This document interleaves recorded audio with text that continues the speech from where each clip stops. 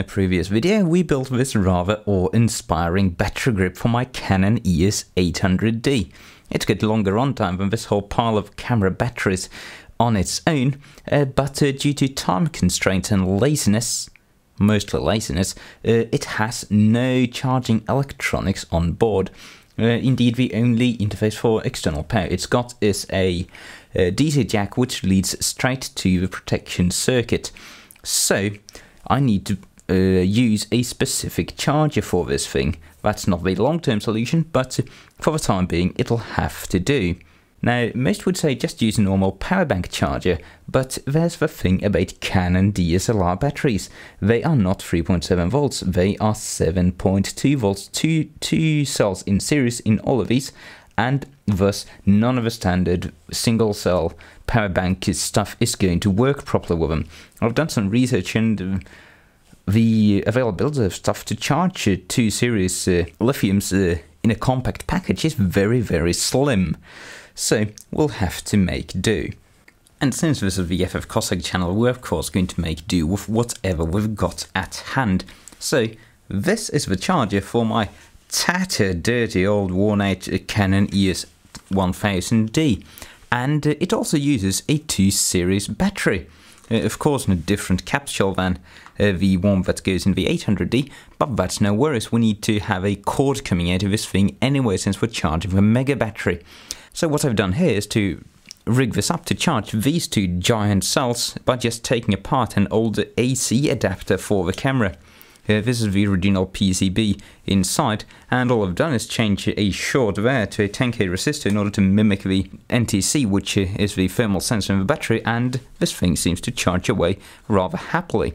So really all that's left to do is make an adapter from there to the DC jack on the back of the mega battery pack, and we should really be good to go. The only issue which might arise is if this thing's got a fault time and it's not going to be too happy about charging a 6 amp hour battery as opposed to the 1 amp hour original battery that's supposed to go in it.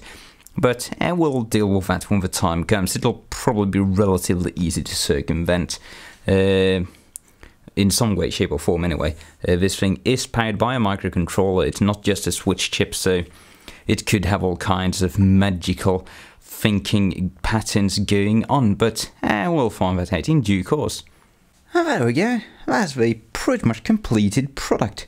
So what I've done, I've just soldered a lead onto one of these universal adapters you get in all these cheap charger kits, hot glued it in place, put some tape on to give it some aesthetics, and then connected that to where there actually used to be another capacitor in the 1000D battery pack. Well, battery pack, battery elimination pack, and that's just running straight from there to the two positive and negative terminals on the battery connector. And as you can see, I've cut a trace here to install the 10k fake thermistor resistor just to make the charger accept this as a battery. So I've quadruple checked the polarity. This should be ready for a test run. Alright, I'll have a camera run for a while to get rid of any excess charge in the battery, and I gave this a quick test, and something happened which made me very positive towards this charger being rather dumb when it comes to the capacity of the battery, because if we just turn the charger on with nothing connected except for this capacitor, it'll go red, and in a sec it'll go green. And if we measure the voltage across the cap, it's charged to the 8.3 something volts that it is supposed to charge to. But in a while, there you go, it goes back red as the capacitor's discharging. So it doesn't care if you actually disconnect or reconnect the battery, it just charges until it reaches its set voltage and then stops charging and keeps restarts charging once it's dropped down again. So that's not a sign of a very intelligent charger, because if that happened with your normal camera battery, you'd have to leave the battery in for weeks or months in order for that to happen. So I'm hopeful that they haven't implemented any kind of timer to stop charging after 1 amp hour. Here's to hoping. There it goes again. So That means we've got about 8 volts coming out of here, and when we plug this in, hopefully, LED should turn red. Let's, there you go, keep it green.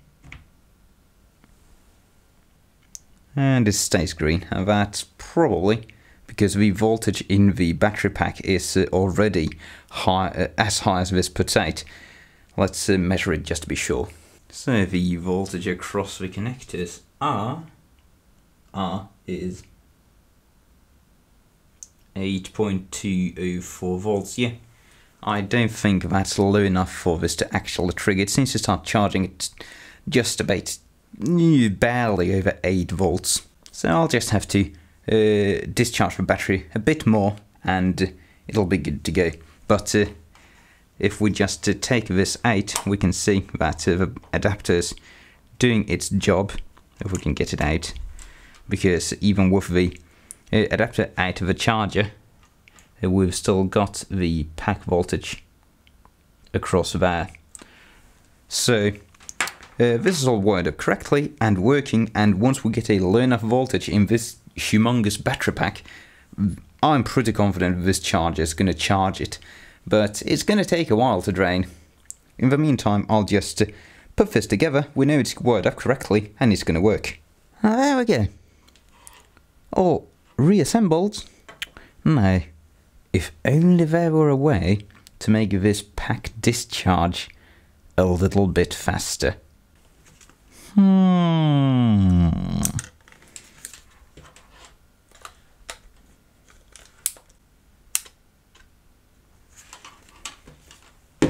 That ought to do it.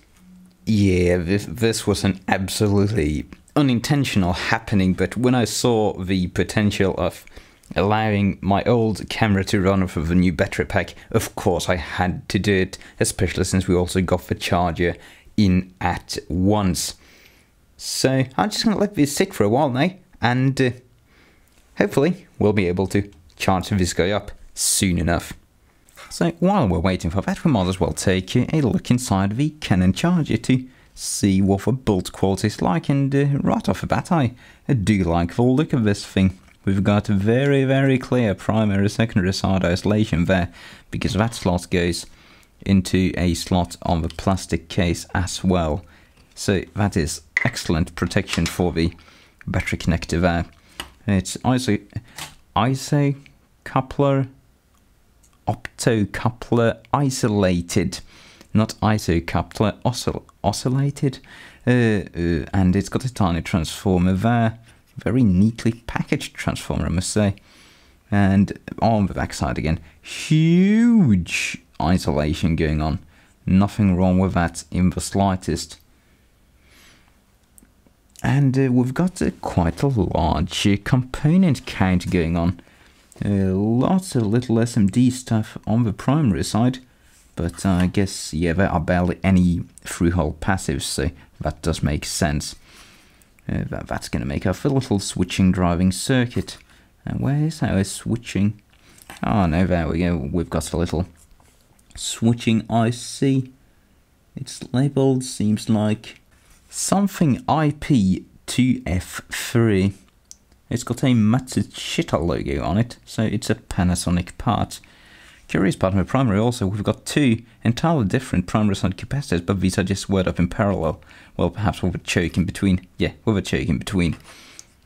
Curious that they use two different packages for this. Nothing wrong with it, of course. 2 amp 250 volt primary side fuse, that's straight in line with the power connect, nothing wrong with that. As well as a protection resistor. Full bridge rectifier, not much going on. Secondary side is more interesting. We've got this little chip, which is an Atmel 0935 AT Tiny24. So it's a little Atmel microprocessor, as you would expect in one of these things, as well as an LM358 op-amp there. That's a tiny guy. This guy's labelled JA3. I've seen that some time before. I'm not sure what it is. Probably a double MOSFET, judging from the packaging and its proximity to the battery connector. This is probably just in line with the battery as it's charging. And this is going to be a tiny regulator. I cannot quite make out the numbers on that. It's curious that it's conformally coated around here. I'm not sure why they do that since none of the other stuff is. Perhaps they've got some very high impedance stuff right of the processor. That would be weird though. No real magic going on, otherwise just a couple of surface mount transistors doing something. A couple of them could be driving the double color LED there. That's also curious design. We've got the primary secondary side isolation. It's not very weirdly rated. We've got plenty of clearance here, but since it's sitting right by the transformer, it really looks as if you'd have a clearance problem, but we definitely do not. But that is a bit of an odd rating, really. But nothing wrong with it. Absolutely nothing wrong with this thing. We do have Lelon branded caps on the secondary though, and they are not tied down at all, so I'm gonna replace those at some stage because I do not trust Lelon. Date code 0946, which makes sense, and yeah, you can read those numbers if you want to. Probably nothing too particular going on. I'm not sure who'd manufacture this thing. Probably someone in Japan, because I do believe most of the stuff that came with this camera was made in Japan. What's it say on the back? Is it made in Japan? It's got Japanese writing on it. Ah, no. Made in China. What a shame. Output is rated 8.4 volts, 700 milliamps. I measured it at 620. So yeah, that's fine. It's gonna live up to its spec. Really, in my experience, Canon accessories seem to hold a very high standard. I also like how they've actually assembled this case, because it's got two screws there, but it's also got little snaps around the edges, but no glue, making this thing very serviceable indeed. In fact, you could pretty much fix this like any normal power supply. As long as you don't blow the micro, you're going to be fine. So yeah, not a bad charger. I like this thing. I hope the programming in that microcontroller is going to allow it to live up to my expectations. Alright, I've been beating around the bush with everything from Wi-Fi to 50p full HD recording on this thing. It's run warm, and I'm thinking it's probably consumed enough battery to at least drop the voltage down to enough of a battery charge to trigger. So here's to hoping. Stay red. Well, that's annoying. Oh, I think we got it. I just rebooted the charger and it started charging. It seems to be really finicky about charging if it thinks the battery is full. I measured it, it was about 8.1 volts, and that seems to be just about the threshold where this thing considers the battery not to be worth charging. But now we've got a constant red light and it's charging at 3 watts, so the camera's on and it's going to be using less than that, so we are running the camera and charging the battery at the same time. Isn't that wonderful? That is something you traditionally can never do with a DSLR, because you always have to take the battery out to charge it. Ah, that is fantastic. I wonder how many other DSLR owners there are out there who actually have this capability. I would wager not many, unless you count like some super high-end market where they offer that functionality. But as far as low to mid-end cameras go, this must be one of the few setups in the world. So that's about it. That's how you take an old Canon charger and an old cheapo Canon adapter and turn it into a charger for a modern Canon, as well as a power supply for your old one. So, thank you for watching. Cheerio.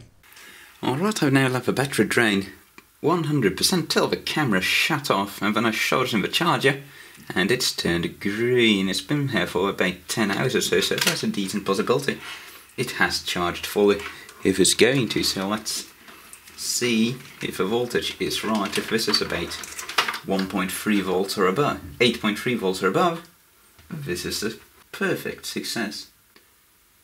And that is 7.8 volts, so it has not charged the battery fully.